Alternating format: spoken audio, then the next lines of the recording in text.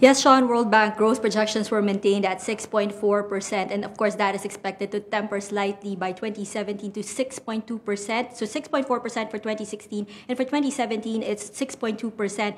It's accounting for the lack of election spending, which provided an additional boost for the economy this year. And that's also despite the difficulties in the global economic environment posed by, well, number one, China's economic slowdown, and of course, the lower than anticipated growth of more developed economies. We have here today Mr. Karl Chua, a senior economist at the World Bank, to give us the details about that. Mr.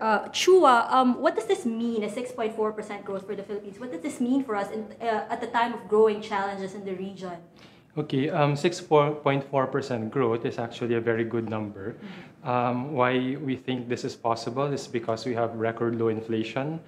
We think that the private sector, acceleration of PPP projects, and also budgeted projects in the government would be able to support this growth despite the slower external demand. But I think the key challenge here is maintaining and sustaining this growth and making the quality of growth be felt more by the poor Filipino people. So that would mean keeping up to this 6-7% growth for the next 25 years. That is one generation. What this means is that we can eradicate poverty in the next 25 years if we sustain this growth and make sure this is reaches the poor.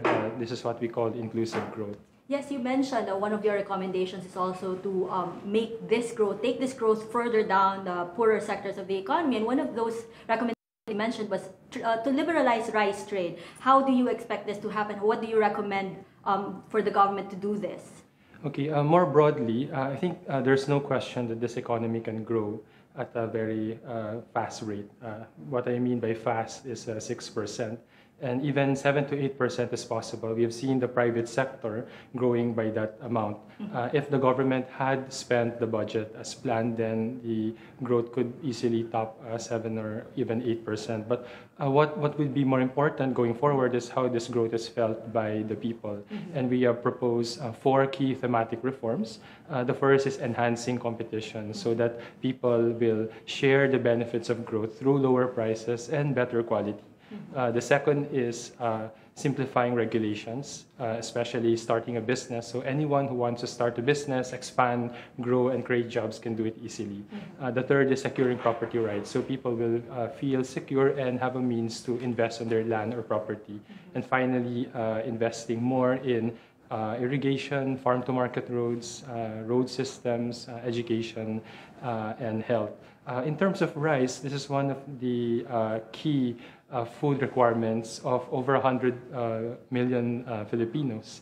And what we see here is that although the Philippines has done a great job in producing rice, despite doubling of population, despite the frequent weather disturbances, this is causing rice prices to be very high, in fact, double compared to our neighbors. So what we feel would be a need for this countries to rebalance our rice policy so that we can import rice cheaper, put cheaper rice on the table of Filipinos, and eradicate poverty and hunger much faster. These are two equally important inclusive growth agendas that we need to take more seriously. Okay, lastly, sir, briefly, you mentioned about improvement in tax revenues, but not necessarily tax hikes. How do you see this going about? Okay, so the government has launched the Ambisyon Natin 2040, which basically dreams of making the Philippines a higher middle income country in one generation, eradicating poverty.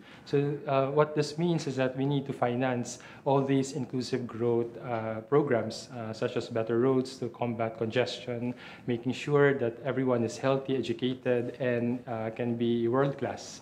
And these will cost money, although the government has proven that it can raise this money by improving governance, strengthening tax administration. Alone, these two will not be enough to generate the substantial money to finance these investments. So we are looking at more reforms in tax policy. And by tax policy reform, we are not recommending new taxes, but simply reviewing, updating, and looking at where the current tax system can be improved so that it becomes equitable, and more efficient for everyone. And this is the strategy that many countries have pursued, and we think this is a good strategy for the Philippines. Okay, thank you, Karl. Thank you. Okay, Sean, it'll be good to see how will that be tackled in the forthcoming elections by the results of the elections by the second half of the year. Sean?